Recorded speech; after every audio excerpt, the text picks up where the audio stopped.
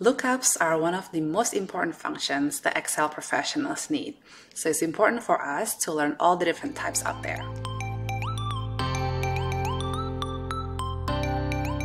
Everyone, I'm Jess and welcome back to another episode of Learn Excel on Mac with Jess. Today we're going to deep dive into 3 different functions, VLOOKUP, Index Match, and XLOOKUP, so that you can familiarize yourself with how they work, what the differences between them are, and find the one that is easiest for you to use and offers the most capability. So let's take a look at our data set today. I have here an export of SAP actuals that tells us all the expenses that have been incurred in the period. In column C, I have the general ledger code or GL code. I have the requester name, what expenses are, such as salaries, travel, or breakfast, and the dollar amount. I also have here a lookup tab that tells me basically what are all those general ledger codes mean. For example, GL 610000 is one for salaries, and it is an employee cost that is considered a fixed cost. So our task now is to be able to translate this column C of GL code into the GL description and span category. And this is where lookups are helpful, because instead of me manually looking up what each of these digits mean, I can just use a lookup function to do that for me automatically. So let's take a look at how we can do that with VLOOKUP. So let's put an equal sign for VLOOKUP. Lookup value is the cell you're trying to translate, which is here in cell C7, comma, the table array. So let's go back to that lookup tab. Click on C, because this is where the GL code sit, and move it to the right all the way to the end of the table. C to E, comma. So now the column index number is asking for, out of those columns C, D, and E, which column is the one that you want to return. And since right now we are working on the GL description translation, this is the second column out of that C to E. So we're gonna put number 2 to tell Excel to return the values in that column, and we're gonna put false as an exact match. And that is your VLOOKUP. So GL 610029 means overhead. So again, let's do the same thing for span category. We're gonna do VLOOKUP, cell C7, and the table array. Oh, wait a minute. The span category is actually to the left of the GL code. What happens now? So this is actually one of the drawbacks of VLOOKUPs, is that when you're doing your table, your lookup table, the return value has to be to the right of your lookup, which is very inflexible. And the other thing that you have noticed is that you have to specify which nth column you want Excel to return. So for us, we had that too, but imagine if your table is 20 or more columns. It's just not very user-friendly. The good news is there is a better alternative to VLOOKUP, and it is called index match. Index match is great because it doesn't matter where your lookup column and your return columns are. So let's take a look at that. Index and array is asking for the return value, so we actually have to go to the lookup tab, click on column B for span category, comma, type in match, and it's asking for the lookup value. So for us, we would need to go here to cell C7. Lookup array is asking where should Excel look for that GL code 610029. So we would go back to the lookup tab, click on column C, and put 0 for exact match, and a couple of close parentheses, and you're done. This is great because it makes your column placements very flexible, and you don't have to specify which nth column you need Excel to search. So I used to be a user of index match for a long time until XLOOKUP came out. And after that, I never looked back on VLOOKUP or index match ever again. So let's see what all that hype is all about. So I was super excited when XLOOKUP came out. It is one formula, but you can use it for as basic as you want or for more complex calculations. So let's see how we do that with XLOOKUP to translate the GL codes in column C into the GL description in column H. Equal sign XLOOKUP. The lookup value, this is the GL code that you're trying to translate, comma. So both the lookup array and the return array are basically the columns in your translation dictionary table that you need to specify to tell Excel where to look up that GL code 610000 and what value do you want to return. So for both of those, we're going to go to the lookup tab. The lookup array is in column C because that GL code is in this column. And then once it's found, go here to the return array, close parentheses, and that's XLOOKUP. Very basic, very easy. You don't have to specify the number of columns, you don't have to combine an index and match function, just your good old XLOOKUP. So those are the basic, but XLOOKUP actually has more capabilities that are optional towards the end of the formula that you don't have to use all the time, but they're very, very cool. So let's take a look at them. So I want to go back to the example we just did, so you could take a look at those optional capabilities that XLOOKUP has. The first one is if not found. This is essentially a replacement for an if error or IFNA that you may have done in the past in combination with a VLOOKUP.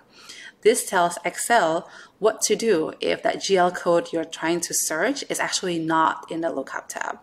Again, you don't have to use this, and if you don't want to use this, it's fine. Just put another comma to move on to the next one.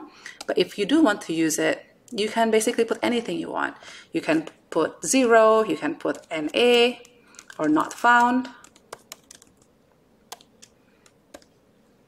And that way, Excel looks cleaner. So we'll just test it out. So I'm going to change this to 88888. As you can see, that GL description changed from salaries into not found because this code 88888 does not exist here in the lookup table. I'm going to undo that. The next feature that I want to show you is called the match mode in XLOOKUP. So going here again, I'm just going to delete the closing parentheses so you can see what it looks like. Match mode has 4 options. The default one, if you don't choose anything, is 0 for exact match. That means find exactly GL code 610000 in this case in the lookup tab and return me the GL description. But there are times when it's useful to use the -1 for exact match or next smaller item, or +1, which is exact match or next larger item. This is useful especially if you have ranges and you don't have an exact number, but you want that lookup to be within the range. So let's see how that works with a different example. I'm actually going to hide this and open here a spend reviewer. Using again the lookup tab, we're going to convert this dollar amount into a spend reviewer. So let's look at my lookup tab that I provided for this. It's a spend reviewer matrix. So in companies, right, there are different thresholds as to what spend level needs to be reviewed and or approved by whom. So in this example, anything $1 million or above, the CFO has to approve. But if it's something between $100,000 and $999,999, that would be the senior controller. And we can use XLOOKUP to indicate who does what. So let's see. So we're going to look at XLOOKUP again. And this time, the lookup value is the dollar amount, because this is what we're trying to, again, translate from dollar to reviewer. Click comma. Same lookup array is this in column H, because this is where the dollars are held. Return array is here in column I. And we don't have to use if not found, like I said. So we're going to skip that. And the match mode. On this one, we probably want the -1, which is the match item or something lower below that. So we're going to close it, and there is controller. I'm just going to test a couple of things here. So let's look at the salaries for $140,000. It says here senior controller.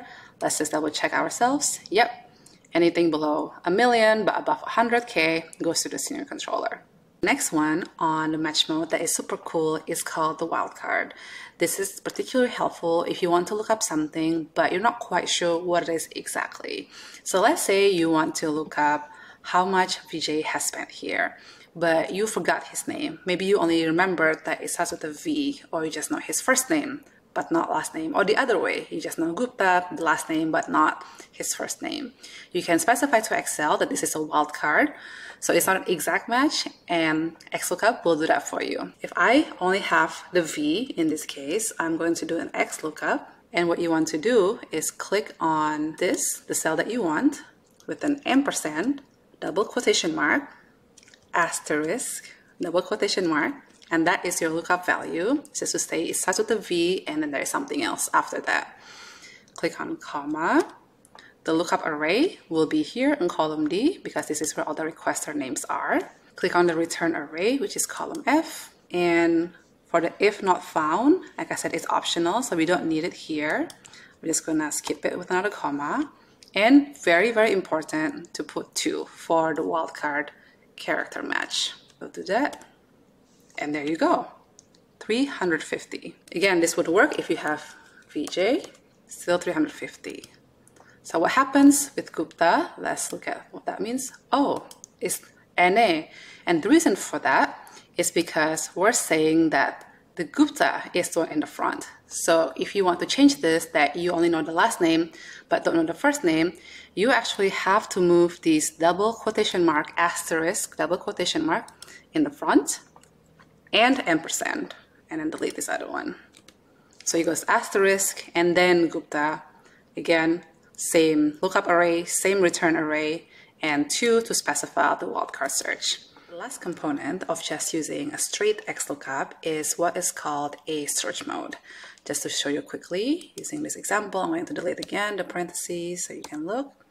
Right here, search mode. So there are 4 options here, and most of us will probably only use the first 2, which is 1 for search first to last, or -1 for search last to first. These 2 just means tell Excel, do you want to look at the earliest data point or the latest one if you have kind of multiple items using that query. This is particularly helpful if you want to look for the earliest or the latest spends data or sales data. So let's see how you do that. And for this example, we're actually going to use the payroll line item because as you can see here, we have multiple payroll line items in our table. So let's again find the earliest or the latest payroll spends data. XLOOKUP, lookup value is payroll, comma, lookup array, column D, and return dollar amount. If not found, we'll just skip that. We'll also skip the match mode for here. And let's look at the first to last one, so the earliest. So press, and it's $30,000, which is the first payroll line item. So again, if you were trying to search the last payroll line item, you would simply delete these and choose the -1 instead, close parentheses, and it would give you the $140,000. The next thing that I want to show you on XLOOKUP is how to do a 2-way lookup with a table. Let's say you are provided this data here, which has the salaries, bonus, and overhead by month. And you want to be able to switch and look up certain combinations. So let's say bonus in March or salary in February and so on. We're going to use XLOOKUP to do that. So under here, under spends, we're going to do =, XLOOKUP. We're going to choose bonus. Lookup array is here because this is where they can find that bonus. And on the return array, instead of the usual numbers, we're actually going to do another XLOOKUP function.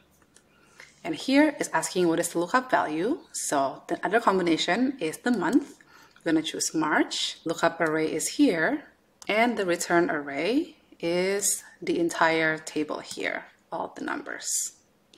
And that's it. $5,000, which is correct, which is the bonus in March. Let's just change it to salaries in January, $500, and we're good. So that is the overview and evolution of the lookup functions, VLOOKUP, Index Match, and XLOOKUP.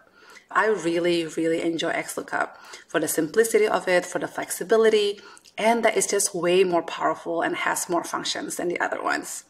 I hope you enjoyed this tutorial. Please give it a thumbs up and subscribe so that others can also find it easily. Thank you for watching, and I'll see you soon.